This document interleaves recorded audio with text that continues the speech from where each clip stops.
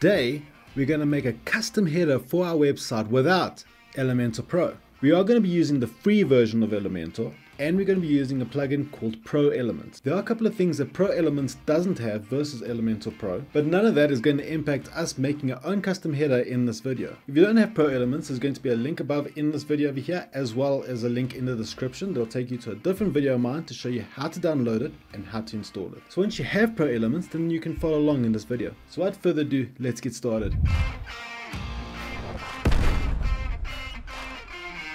Okay, so here in the back end of our WordPress website, we're just going to make sure quickly that we have Elementor and Pro Elements installed. So we go to plugins. Here in our installed plugins, you can see we have Elementor and we have Pro Elements enabled. So the process of making a custom header for our website is pretty much the same as if we had Elementor Pro. So in order to do that, we go to templates and we go to the theme builder. So here in the theme builder, we're going to go to the header and we're going to click the plus sign. So here you can see that it's presenting the library from Elementor. Now just remember that this is Pro Elements and not Elementor Pro. So these pre-designed Pro features are not going to be able to be accessible from your website. You have to have Elementor Pro in order to use these. So we're just going to close this window because we are going to make ours from scratch. So the first thing before we start designing is we're going to go to this bottom left hand corner and we're going to click on settings. Here it's going to give the settings for our header. I'm going to give this a custom name before I carry on and actually designing this header. So the title of this, I'm going to call this my header. Then while I'm here, I'm going to change the HTML tag. I'm going to change it from div and I'm going to call this header. Now that we have these settings in place, now it's time to start creating our header. And the first thing we're going to be adding to the header is the container that's going to house the widgets. So to do that, we're going to click on this plus sign over here. And I'm going to choose the container that is going horizontally because that's the type of navigation header that I want.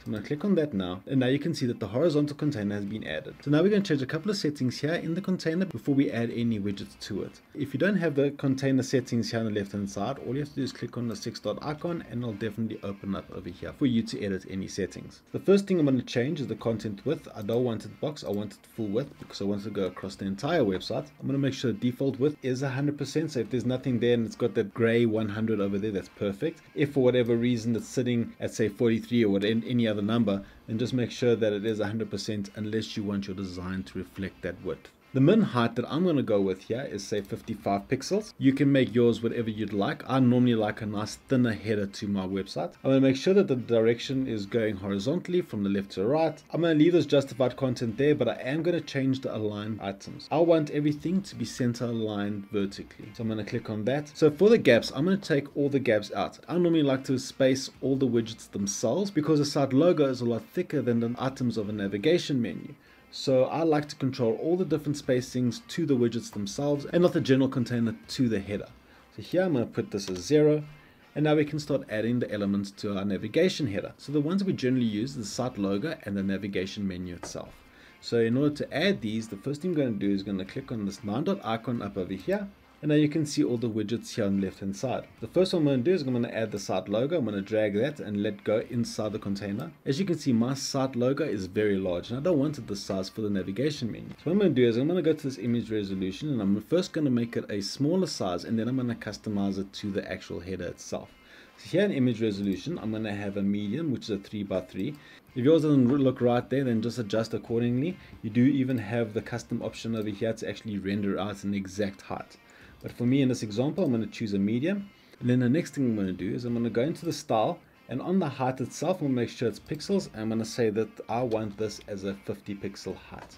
Now that I'm happy with these settings, I am going to be coming back to this later on after added navigation for more positioning and stylizing. For now, this is good enough, and now I'm going to add the navigation menu. So in order to do that, I'm going to click on this 9-dot icon again. In the search widget, I'm just going to type out menu. And here you can see in the search results, here's the WordPress menu. This is the default one. It's not the greatest, but it works pretty well. If you have any other plugins that has widgets, then do try out their menus and see if that's a better fit for you.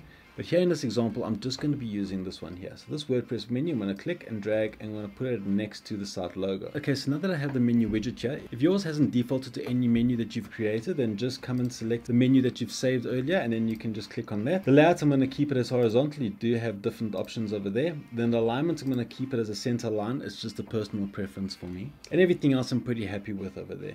In the style, I am going to change a few things here. The typography I'm going to leave because I think the size and everything is fine. But the text color, I am going to put this white. I'm going to be making this design actually darker.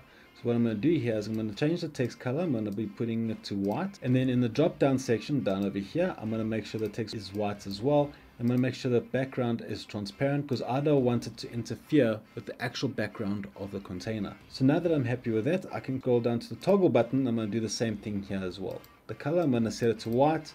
And then the background color, I'm going to set it to transparent so it doesn't interfere with the actual container. Now that I have all these elements in place, it's time for us to start designing the whole look and feel of our navigation header. So I'm going to start with the actual container itself. I'm going to click on the 6-dot icon, and here's all the settings that comes back. I'm going to click on the style section here. Now in the background color, it's good to have a background color. So even if you're keeping your text as a dark color and you're going to keep the background white, make sure that you select that the background color is white. Because if it's a sticky header and it starts scrolling down, any text that you have in your web page is going to show through the header itself. So you want it to actually have a color to keep that separation and to keep everything neat. So for me, I'm actually going to make this as a gradient. So to make a gradient, I'm going to click on the gradient itself. And on the very first color, I'm going to choose this as a dark gray. And then on the second color, I'm going to make this as a black. And then the type, I'm going to change this to radial. You can see it does that nice little effect there just to add a bit more professionalism to it. Then I'm going to go down to the border, and here I'm going to give a box shadow. So as it's scrolling down the web page, there's going to be a bit of a shadow just to give it a bit more separation away from the page. So here I'm going to click on box shadow. I'm going to make the color as a black 75% roundabout. I'm going to make the blur, say, about a 15. Now you can see underneath it's just giving a little bit of a shadow just to do a bit of separation. So now that I'm happy with the shadow, it's time to actually make this header sticky. So now I'm going to go to advanced, I'm going to go down to motion effects, and as you can see here, there's a sticky option, and I want this to stick to the top as you're scrolling down and up the page. Another thing we can add here is an entrance animation. I love entrance animations. I'm going to put mine as a fade in down. So every time you load up a page, the menu just slides into place. It's a nice little effect that I just love putting in. So now that I'm happy with the actual container, so let's go and push this navigation to the right hand side because I don't want it right next to the logo. And the cool thing with containers is there's this new feature called grow.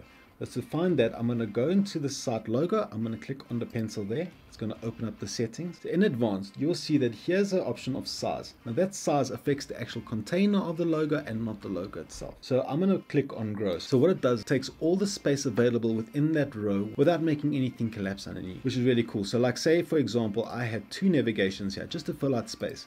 You can see that the grow is only allowing it to take up that space because that's all that's available. So now if I take this out again, you can see that that grow feature comes back and takes more of the space that's all available. The thing is, I don't want the logo right in the middle there. You can if it's a good fit for you, but I want it more to the left hand side. So I'm going to click on the pencil again, and then under style, I'm going to left align it.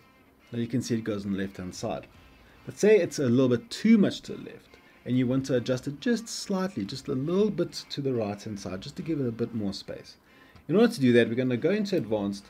I'm going to uncheck the link, and on the left hand option I'm going to say this is a 20 pixel so that you can see that this moves it just a little bit away from the left edge. Okay, so now that I'm happy with the layout of desktop, time to check the layout of the mobile. So to do that, we come down to the responsive mode button, we click on that, and this menu on top appears. I'm going to click on mobile, and now you can see here's the mobile version of how it's going to look like. Now right away you can see that both things have stacked underneath each other. Now I don't want that, I want them to be next to each other. To fix that, what I'm going to first do is I'm going to click on the logo, I'm going to click on the pencil there, and in advanced I'm going to change the width here. So this is going to affect just the width setting in mobile. So from default I'm going to make this as a custom. I'm going to make sure that it's a percentage, and I'm going to say that this is 49%, so I only want it to take up 49% of the space there. You can see nothing really happened because the grow is enabled here, but it doesn't really make a difference. You can take out grow here, but I'm just going to leave it because everything else will work out anyways. So the next thing I'm going to do is I'm going to click on the menu. I'm going to hover over it. I'm going to click on the pencil icon there, and I'm going to go into the same place. I'm going to go to advanced, and to the width I'm going to say it's custom, and I'm going to change it as a percentage, and I'm going to say this is going to be a 30%. So if that doesn't look right completely to you, I can make the width a bit bigger or smaller, and it'll realign everything as you need it. But I think a 30 is fine for me here because it makes the logo look just right. Okay, so now that I'm happy with the whole look and feel of my header, it's time to publish it. So in order to do that, we're going to click down over here on publish, and this whole window appears. So this is where you put the display conditions of when and where you want this header to be displayed. You can have the option of just putting it to the whole site, which is the very first option you get. So if you say add condition, it'll say include on the entire site. But there can be situations, for whatever reason, that on certain pages or maybe blog posts or anything, you don't want the menu to be displayed. So in order to do that, we can add an extra condition and say exclude, and on a singular, and then you have the options of what you want to exclude. So I can say I want to exclude on a certain page, and instead of all, I want it only on one certain page called test. And on that page, every time it loads up, this menu will not appear, but everywhere else on the website, because it says include entire site, it'll show there. So once we're happy with all these settings, all we have to say is save and close. And there we go. Your header has been successfully published on your website. So let's go look at it in the front end. So here in the front end, there's our header. So as you can see, as we scroll, it's sticky to the top. And as you can see, that shadows are separating just ever so slightly away from the rest of the web page. And you can see how this gradient actually works quite nicely on this website, just to add a bit more separation. And every time we reload the web page, you can see that the header does that animation coming in. Let's do that now, and there we go. And there we go. That is how to make a custom header without Elementor Pro. And as you saw, it's pretty much the same way as using Elementor Pro, and that's the really cool thing about using the free plugin of Pro Elements. If you have any questions, then just drop a comment down below and let me see how I can help you. Don't forget to like and subscribe, because that stuff helps me a lot. And I'll see you in the next one. Cheers.